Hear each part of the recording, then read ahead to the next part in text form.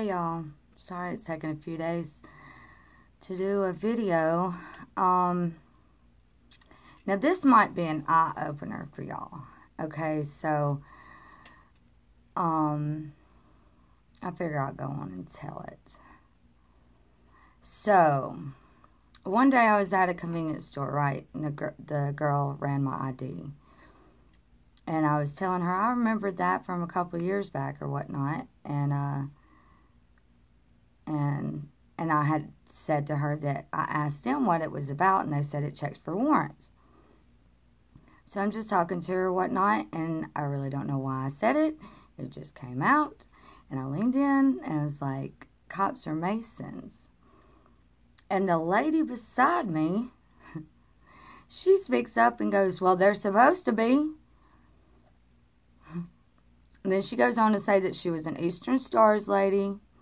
She went on to say that if she had her ring on, that if someone come up and ask her questions, that if she didn't answer the questions right, they could take it from her.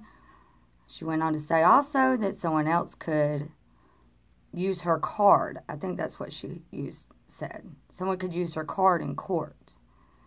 Now, this was a few months back, so that's why in my mind, one thing after another, it's like, oh, so that's why they probably attack victims, because they know that victims are going to keep asking questions like, why no justice here? Why no justice there, you know?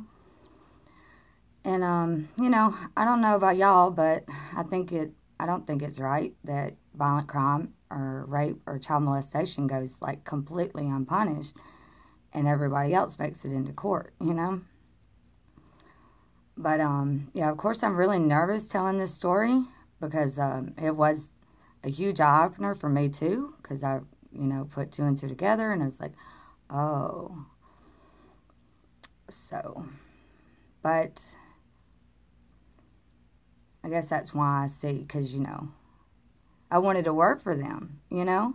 I wanted to help other people get justice. And along the way, it was like, well, one person said you have to be a cop to be an investigator. And I was like, you know, I don't want to be a cop, you know. And then someone else would say, you know, I think you can go around that or whatnot. So now it's all kind of coming into play. And I understand a lot better now.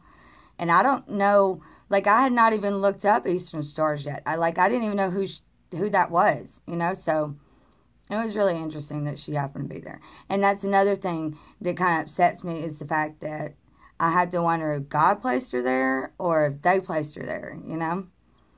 And hopefully I said all this all right, you know, and hopefully y'all understand. I mean, it was her that said it, you know. I mean, I said what I said, but I don't know why it just came out, you know. And anyway, so I'll have some more videos to come because I think some really interesting things that I've come across and stuff like that when I guess I feel more at ease or whatnot. And but also though, like when I was talking to my dad about it, well, I didn't tell him all that, you know. I told my sister, so maybe she could get on the same page, but you know, she said she was going to block me, so I don't even know if she got that message. And all I told her was what other people said. And then she calls me crazy and insane, even though I told her that it was other people who said this and that and the other. Like the FBI said this or da-da-da. But, oh well.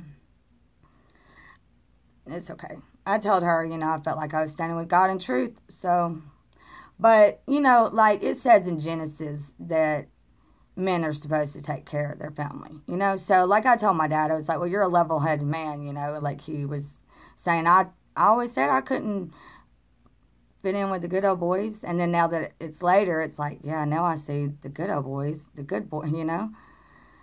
And so, of course, that's why I see that, you know, it's like all the way around attacking Christians because Christians want justice, you know. I mean, they see justice and this, that, and the other. So that's another reason why I see it's kind of attacking Christians, you know. But, I really appreciate y'all watching, and have a good night, bye, or day, or whatever.